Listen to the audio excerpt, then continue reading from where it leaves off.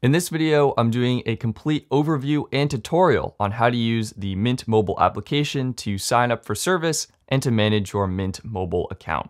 If you open the app for the first time, you will see there are three options here. You can activate your SIM card, order a starter kit, or log in to your existing Mint mobile account.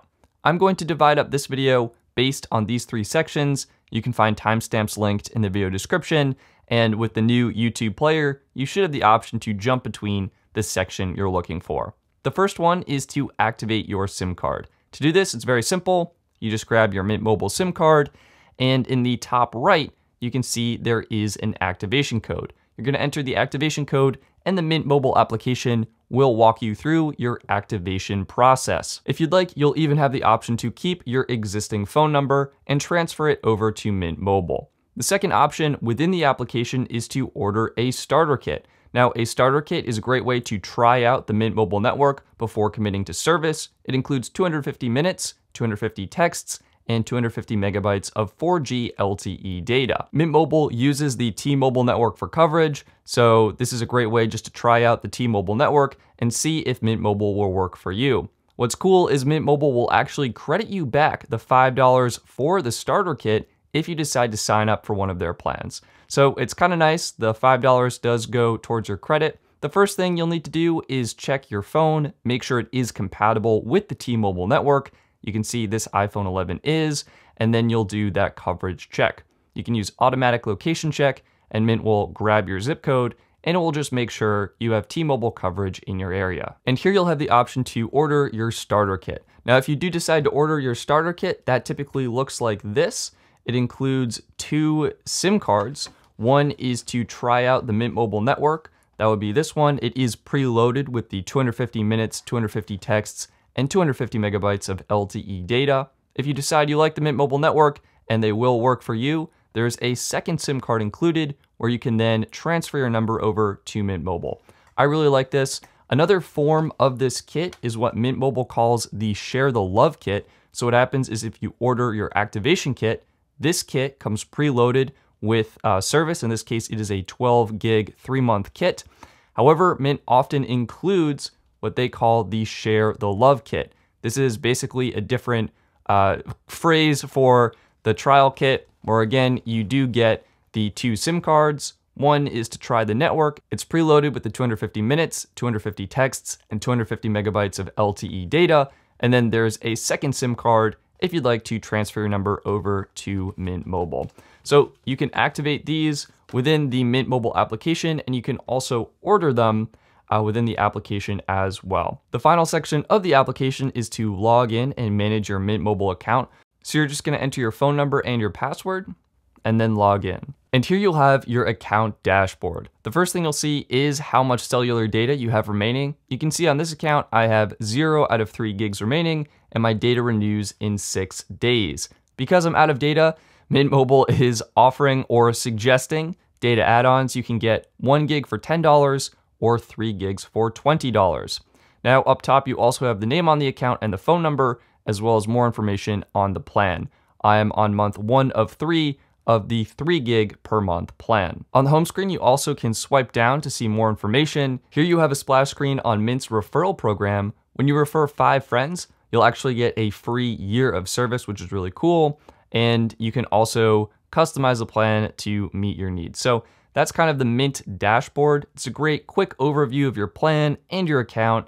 And if you're like me and out of data, you have the option to quickly add more data to your plan. The second tab in the application is the My Plan tab. Here you can see your current plan, the price, you can enable or disable auto renewal, and in the top right, you have the option to change your plan. Here's where you can select a new plan of your choosing. You have the 3-month, 6-month, or 12-month options. The 12-month options will have the best prices available, and if Mint works for you, I highly suggest you consider the 12-month options because you will save the most money. All you would do is select the plan you want. Let's say you want the 3 gig plan for $15. You tap Set as Next Plan, and then when your plan is up for renewal, Mint will automatically renew your service for that specific plan. So you don't pay anything until your renewal date, and you will automatically be charged if you do have auto renewal turned on. This is nice because it does help ensure there's no break in your service. Of course, you do have that option to turn auto renewal off,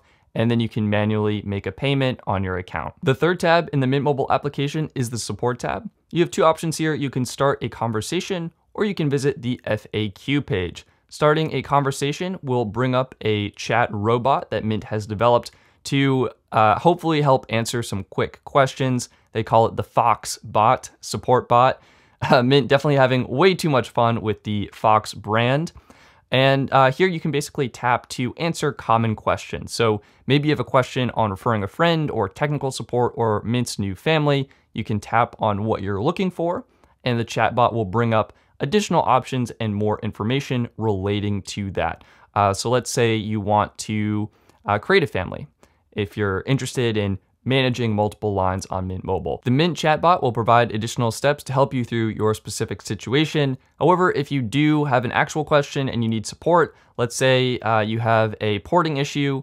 This is where maybe something happens when you're trying to transfer your number over, or you just want help with that or something. You can type a message directly in the chat, and the chatbot will recognize that you need customer care and immediately put you in a queue to chat with someone. You can see in this instance, there was no queue and no wait. And now you can instantly see I am chatting with a Mint chat agent.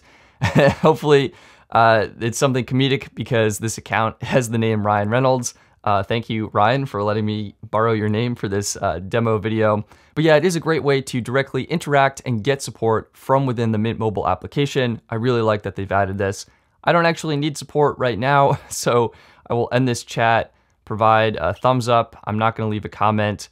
And let's just get out of here and continue on with the application. You can provide a rating. Yes, everything was solved for me. Let's just close out of here.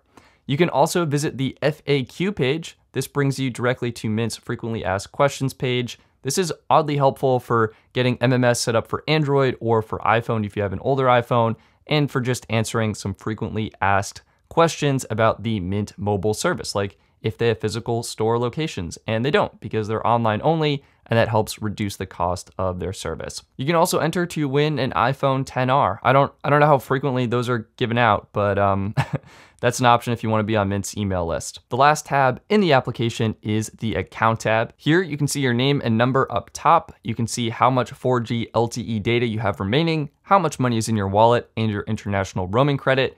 And here you just get a bunch of options and details relating to your account. You can tap My Details to see your first name, last name, and email. You can tap My Mint Family. This is how you create a Mint Mobile family to manage up to 5 lines on one Mint account. I have a video dedicated to this covering how to set up your family and providing additional information on it. So click the little card icon right there to watch that video. The next tab is the Refer a Friend tab. This is where you can get your referral code to refer your friends. They'll get $15 off their first plan. And if you refer 5 friends, you will get a free year of Mint Mobile. So that's pretty awesome. I'll leave my personal link down in the video description, but of course, feel free to comment your link in the comment section as well. Help each other out and get some cool perks. The next options here are getting additional data or adding funds to your wallet. Again, you have the 1 gig and 3 gig data add-ons, $10 for 1 gig, $20 for 3 gigs. And you have the option to buy international roaming credit for talk, text, and data in international locations. The way it works is you add credit to your account, and then Mint will deduct from that credit on pay-per-use rates for minutes, text, and data. And finally, you really just have some administrative stuff where you can view your transaction history, manage your payment method, view your international call history, turn on Wi-Fi calling and texting, change your Mint Mobile password, view the privacy policy, end user license agreement, plan terms and conditions, and lastly, log out.